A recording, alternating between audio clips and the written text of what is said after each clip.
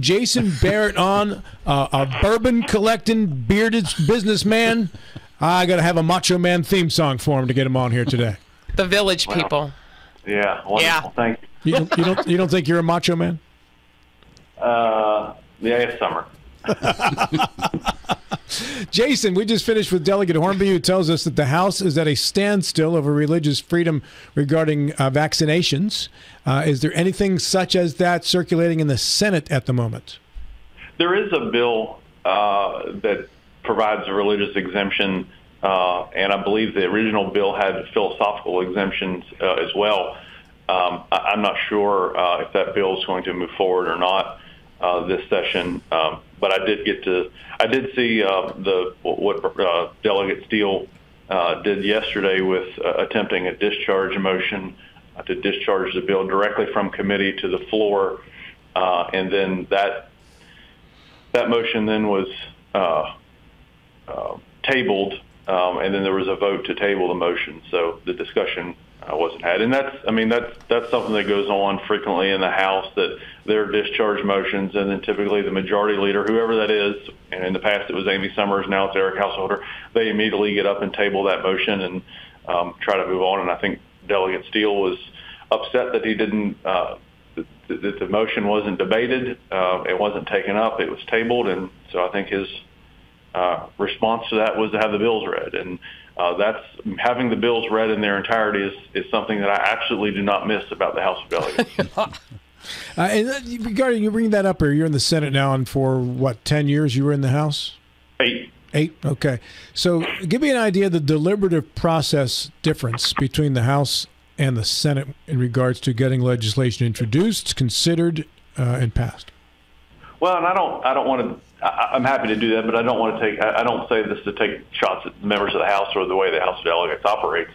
It's just a little different in the fact that we in the Senate we do a lot of committee work. We meet. Our caucus meets a lot to discuss bills and where we're at and what we like about particular bills and don't like. You don't see a lot of speeches on the Senate floor. And the more the speeches happen, the less time you have to meet in committee, because the floor session drags out, and every once in a while, somebody will give a speech about something that they're really passionate about, or that if there's things in the media that have been inaccurately portrayed about a piece of legislation, they'll want to get up and clarify that. But in the House of Delegates, it's very different. There are, and it's a lot of the same members that get up a lot and offer a speech on just about anything and everything, and they obviously have every right to do that, but this really began common practice once the cameras were in, and the cameras are great for transparency, to people to see their government, but at the same time, members are aware the cameras are up there, and they can clip that video and put it right into Facebook immediately, and so it's a tool that it's a tool that they use to be able to inform their constituents as to what they're doing, but it also helps with name ID and getting yourself out there. So that's my take on some of the differences between the House and the Senate. You're on the Finance Committee, Vice Chair of GovOrg. Obviously, let's talk about finance, because Mike just finished telling us that in the House, right now, nothing that costs money, if it has a fiscal note associated with it, it's not going anywhere until this tax cut stuff gets settled. Are you in a similar situation in the Senate? Well, I think that we've been done a really good job with our process here in the Senate of prioritizing some of our spending. We have passed a few bills this session that have a price tag on them. One of the bills that we passed out yesterday was a pay raise for state employees. I believe that works out to about $2,300 per employee. We also passed out a bill that tries to make changes and fixes to PEIA, and none of us want to have to increase premiums, but at the same time, we can't continue to ask the taxpayers of our state to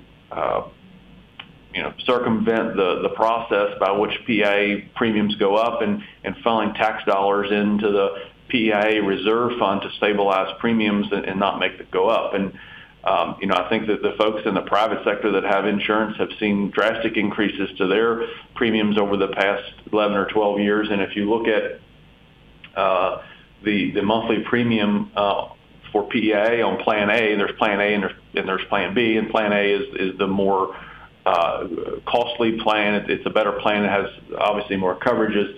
But in 2012, the employee salary level 1, which is the lowest level of salary for the state, in 2012 that premium was $63 a month. Today it's $64 a month. On the high end, salary level 10 in 2012 was $247 a month. Today it's $249 a month. And there is no private health care plan that I'm aware of that has similar trend lines where it's completely flat. So, we're looking at making some changes to PEIA, and the premiums are going to go up some, but the pay raise will more than offset that premium increase for all state employees. I found some of my wife's old pay stubs because she works at the federal government. She has our health insurance. And a dozen years ago, the premiums were like $79 a paycheck, and now they're $600-something a paycheck. So there has been tremendous inflation in healthcare premiums, without a doubt. Yeah, and if you look in the out years, specifically fiscal years 25, 26, and 27, the amount of state direct transfer from general revenue, this is taking money out of general revenue that taxpayers pay and directly transfer it into PEIA to freeze premiums, which is what the governor has wanted to do for a number of years. If we were to do that in 25, would cost $204 million. In 26, it's about $284 million. And then in 2027, it's $376 million. So, you look at that, and that's just not sustainable, and that's just to 2027. So if you look in the out years beyond that, that number continues to grow, and that's not fair to the taxpayers of West Virginia. Bill?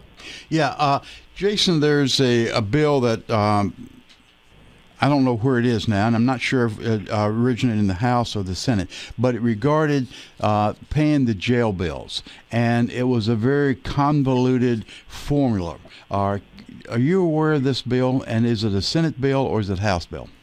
Well, I drafted it, so okay. I'm well aware of it. Okay, good, yeah. And I think convoluted is an unfair characterization.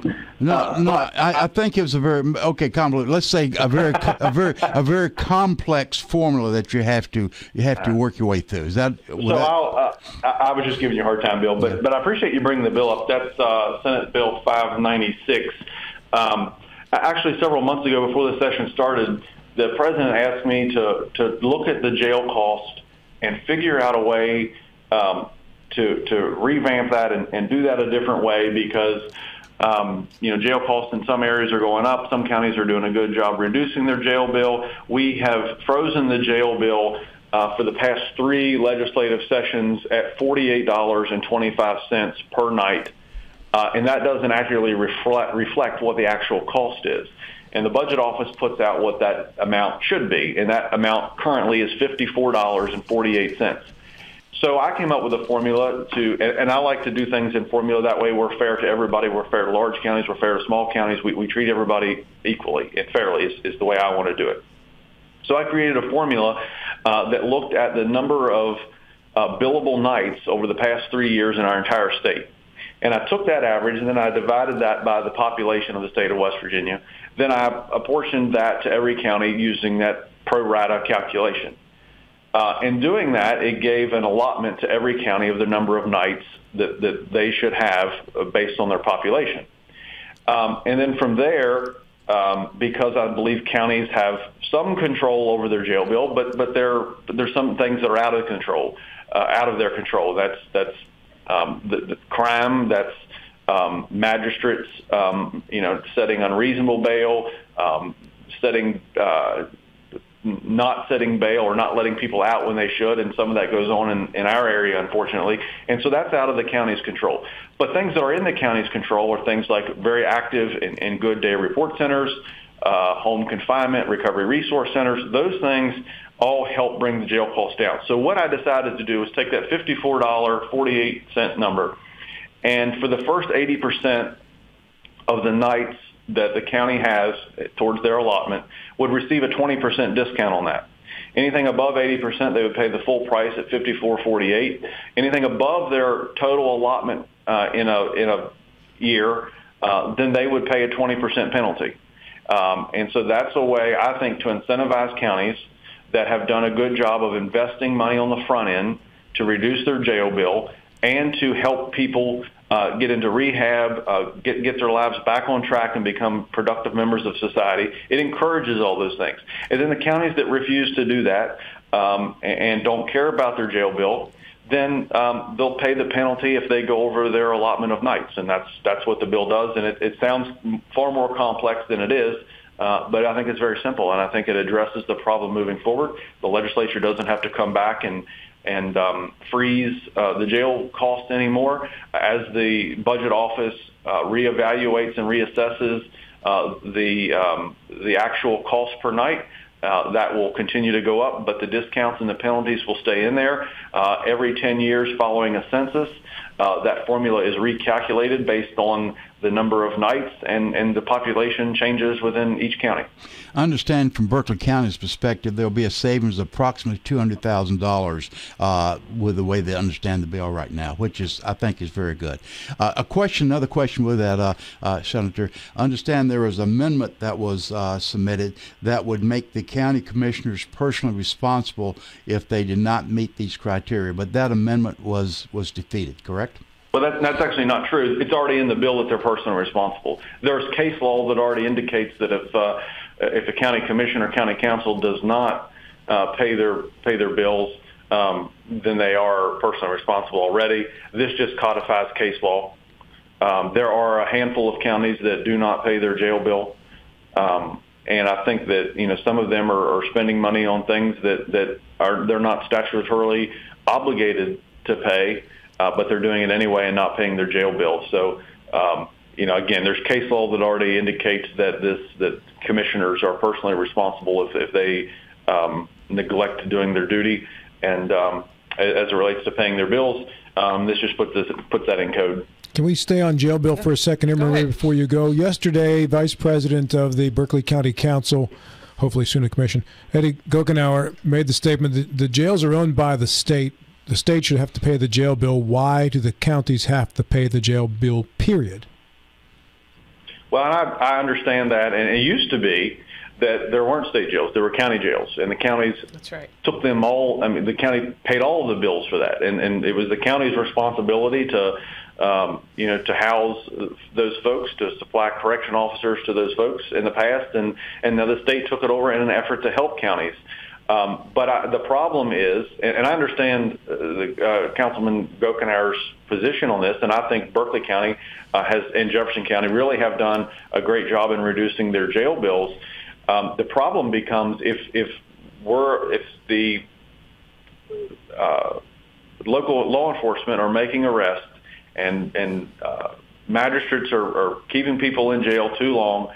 And the county has absolutely no skin in the game. I think that you're going to see the jail bill go through the roof because the state's on the hook for paying it all, and the folks that are making the jail bill go up don't have any incentive or penalty for ensuring that the jail bill is that they're mindful of the jail bill and that they want to reduce it. So I think the county has to have some skin in the game.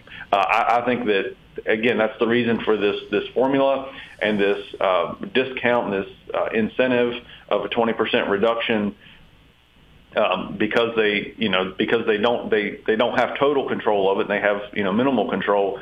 So I think that's the reason that we would want to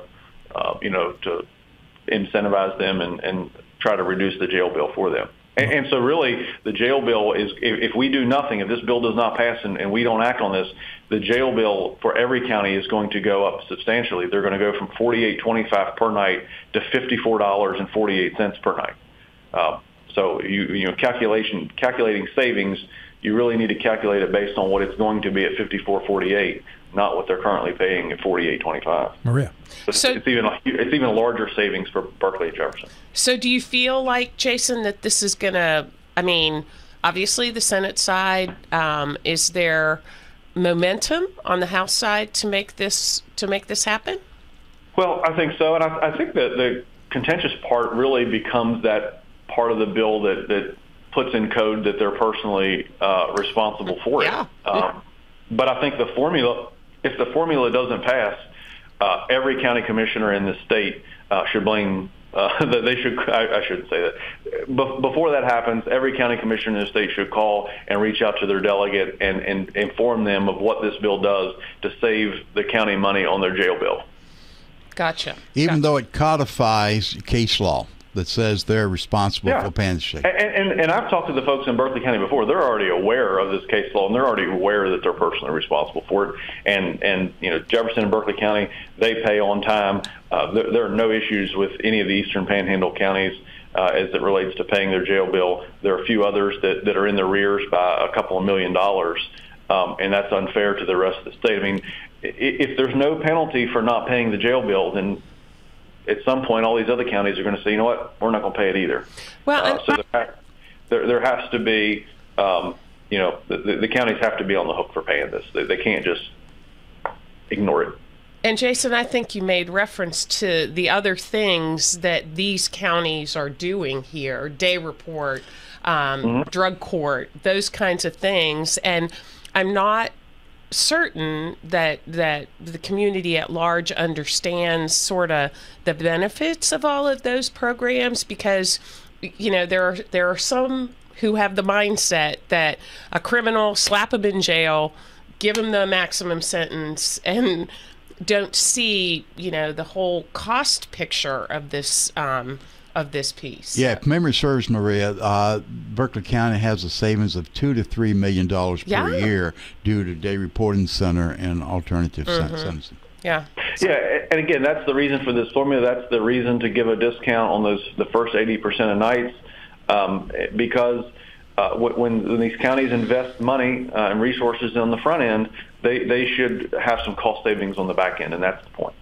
Sure. And you make a great point. I mean, Maria, what Berkeley County and Jefferson really, the day report centers that they have, all the things with the recovery resource centers really make an impact not only on the jail bill, which is important to taxpayers, but they really make an impact on people that have gone down the wrong path, that suffer from addiction and substance abuse, and they really help get them on the right track and get them again to back on the right track and becoming productive members of society and get good jobs and move forward with their life. That's the more important part of this. Have about 2 minutes left, Jason. What's important to you that you want our listeners and viewers to know about? Well, today in Senate Finance, we are going to take up a bill that moves, that allows 911 workers to move from the PERS system, which is the Public Employee Retirement System, over to the EMS retirement system. You all will remember last year I was able to get a bill passed that put our county firefighters from PERS into the EMS system, but that bill also allowed new hires starting July 1st, I believe, of last year, that allowed new hires for 911 operators to go into EMS. But the existing employees were not. This sets up a way to allow those employees to get into the little more lucrative EMS system. Okay. So we're taking that bill up today, and we'll vote it out. Looks like early next week. It's kind of a mechanical question, Jason. I remember last year the EMS folks were very happy, very thrilled that you were able to do that. What is the funding mechanism for EMS over the PERS system? What is the funding? Yeah, where are they getting the money from? Are there enough contributions within the EMS structure or the 911 structure to ensure adequate insurance coverage? So, well, with the last year with the 22 firefighters in Berkeley County, the plan just incurred the cost to do that. But with 700 plus 911 workers across our state, the plan can't absorb that cost. So there's going to be a price tag for these employees to go over to that other plan where they could buy into the plan at the same number of years of service, or they could sacrifice a couple of years of service to get into the better plan. Certainly the county can help with that. Counties can help with that if they choose to, or it could be on the employees. But the 911 centers across the state have been extremely supportive of the legislation. And there's a process by which they would take a vote, and they need enough support to be able to move from the PERS system to the EMS. On that note, we're out of time. Thank you so much for yours, sir.